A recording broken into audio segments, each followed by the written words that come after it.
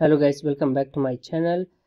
So in previous lessons we have learned how we can make a route, how we can install Laravel. So today we are going to learn how we can pass variable from here to here to our route and then to our function and back to here. So let's start. To do that we have to write here slash and our variable name inside these brackets. So this will be my first variable and this one will be my second.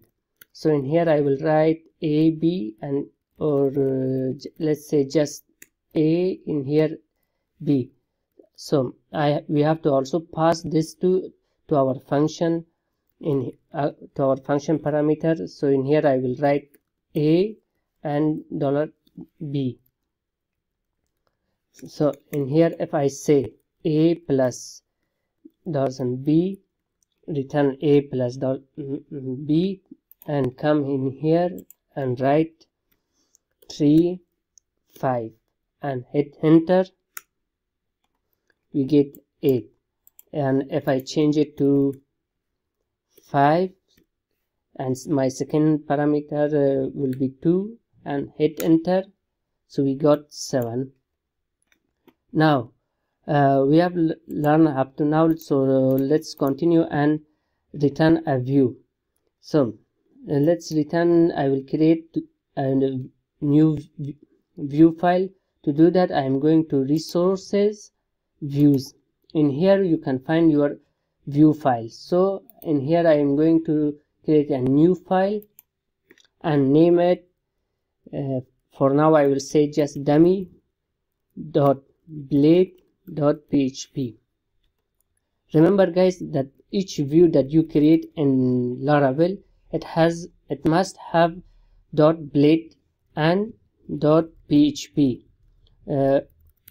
Blade is a templating engine. We will learn more about it. So for now just remember, if you want to create any view file in Laravel, you have to write .blade.php.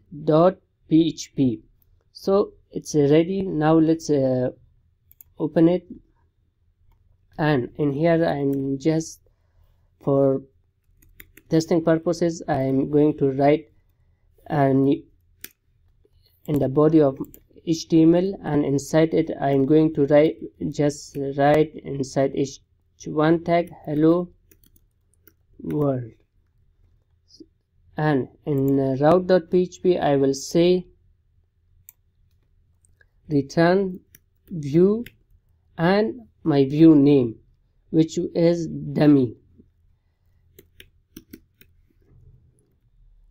So let's save this and go back to our browser, refresh the page.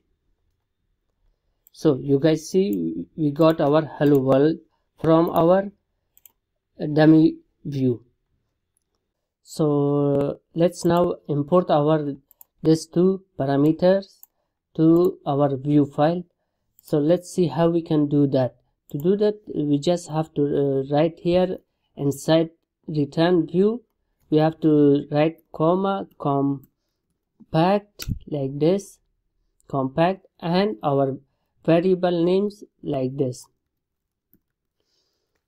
So guys, you guys can see here I wrote $A and $B, but in here I wrote them just like a string. So it's very important to note that in here you write it as $A and $B, and inside compact you will write it as a string.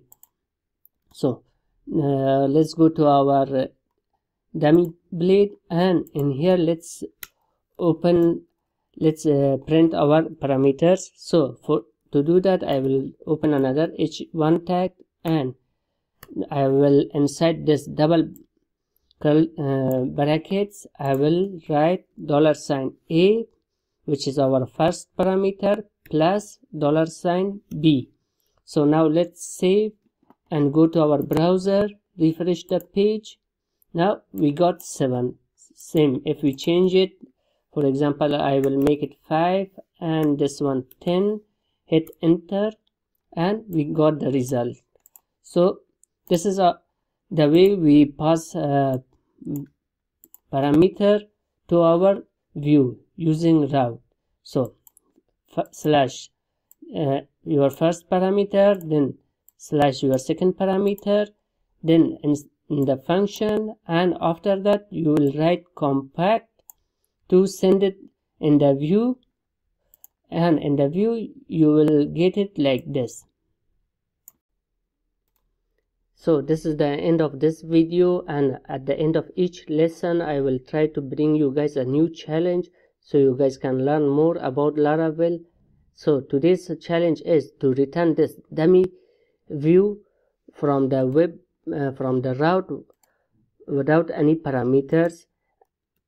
So I will remove this one also, and this one also, and this one also. So try to return this dummy.blade file from here without using this code, and finding another way to return this dummy file. If you found the solution, please write it down in the comments, and if you didn't found it, I will tell you in the next video. So don't forget to press the subscribe button, and see you guys in the next video.